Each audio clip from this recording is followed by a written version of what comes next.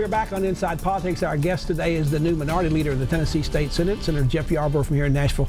Senator, we'll go back to the medical cannabis bill we were talking about. The bill last year seemed to get awfully complicated in setting up how it was going to be done, and I think that made some members uncomfortable or didn't really fully understand what it was going to be. Do you look for Senator Dickerson to make it maybe a more simple one this year to get it started? I mean, I think that would be better. I mean, obviously, it's always better to try to get as straightforward a proposal as you can, so to avoid getting lost on the details. However, this is a space where you also do want to be careful about not jumping in recklessly into a brand new public policy area. Another issue the legislature may pick up is from here in Nashville, the establishment of a community review board to look into allegations of police mistreatment or misconduct. Nashville voters approved such a board in November. It's in the process of being put together by the city and by the Metro Council. Do you support such a board? Well, I mean, the issue as it comes to the legislature is whether we're going to intervene in community decisions on these boards. And no, the state should not be intervening with any of the community oversight boards that exist across the state. This is not just some newfangled idea that happened in Nashville. I mean, this is something that's happened in East Tennessee and West Tennessee. We need to let local governments govern their local communities. But what about setting standards? They did that also on the Airbnb stuff. They wanted to set standards across the state. Would you think the legislature would be in line to set up standards across the state for what boards can do and cannot do? I mean, I don't see a need to do that. If somebody brought a compelling reason to do so, I mean, of course people would consider it.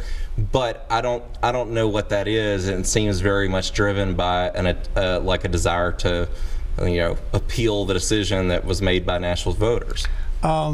Let's also talk about some Supreme Court rulings. One that would allow Tennessee now to get into sports gambling, and that's already being looked at in a lot of states around us and states across the country. Is that a new area for revenue for the state that might be used for what? Well, it very well could be an area for new revenue, but I think it's something that, as much as that Supreme Court decision cleared one legal hurdle, I think we do need to look and make sure that we don't have a hurdle under Tennessee law.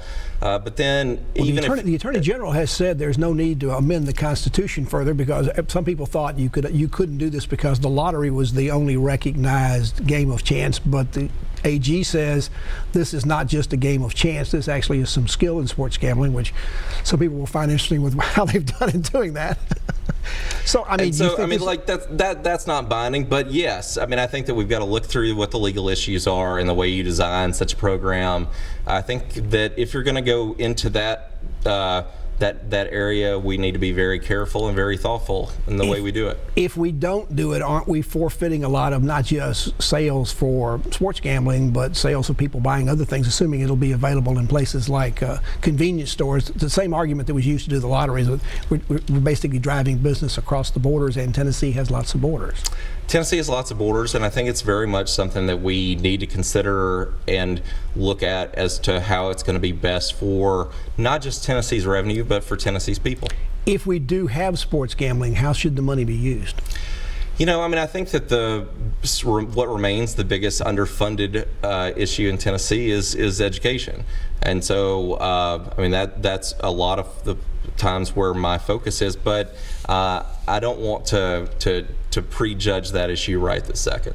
What about taking more of the sales tax down, particularly taking it completely off food and some other necessities? I think that's another thing that we could consider. I think that the challenge on these new sources of revenue is we don't know what the stability of this is. We don't know what this looks like, what the revenue from sports gambling is going to be when it's available in 30, 40 states. It might be overblown. And so, I mean, it's not to say that it's not a real source of revenue, but before you start making long-term physical decisions, I think you've got to be careful about that you're actually replacing the revenue. As we close, one area of perhaps agreement between you and the governor-elect is having more transparency in government, particularly more open records. What records need to be open, and what are the chances of getting any of them opened in this last term? next term?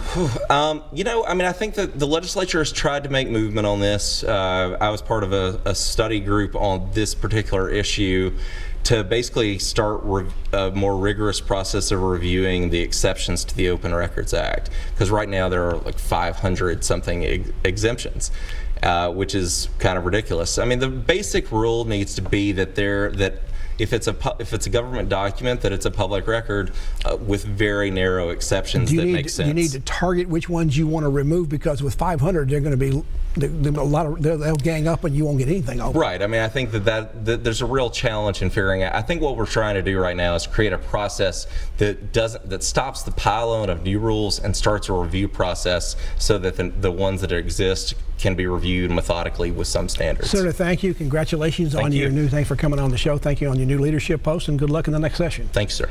And thank you for joining us this week on Inside Politics. Hope you'll be back here again for a future show. If you can't get enough politics in the meantime, go to the News Channel 5 website. You'll find my Capitol View commentary there.